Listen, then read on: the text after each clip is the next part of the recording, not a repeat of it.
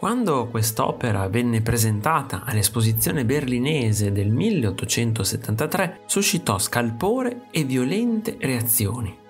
La Cleopatra morente, rappresentata da Arnold Bocklin, è una femme fatale, ispirata all'artista dalla nuova ondata di egittomania suscitata dall'apertura del canale di Suez, avvenuta nel 1869. Ma cos'è che fece tanto scalpore? Cosa c'è che non va in questo piccolo dipinto conservato oggi al Kunstmuseum di Basilea? Molti criticarono il modo in cui la testa di Cleopatra tocca il bordo superiore della tela, sbilanciando la composizione.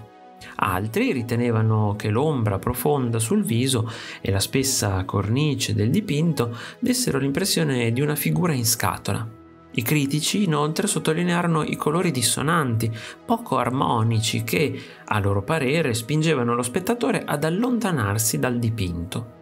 Al di là di tutto ciò, sicuramente questa è un'opera conturbante ed inquietante.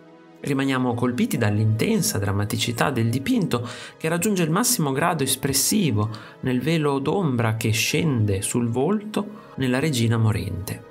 Bocklin si ispirò ad altri dipinti e in particolare ad alcune opere di Guido Reni che forse l'artista ebbe modo di vedere nel suo viaggio in Italia, a Roma e a Firenze.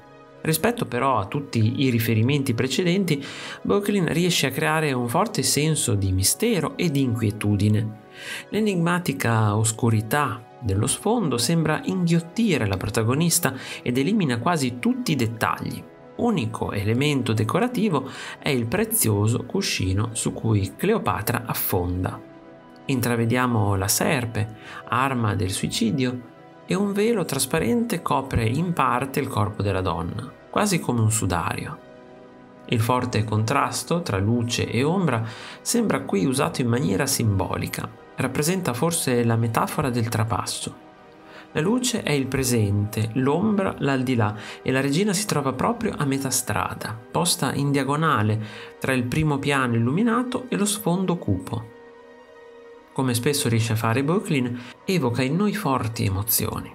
Il languido corpo pallido di Cleopatra ci conduce sulla soglia tra vita e morte, una soglia allo stesso tempo terribile, misteriosa, ma anche molto affascinante.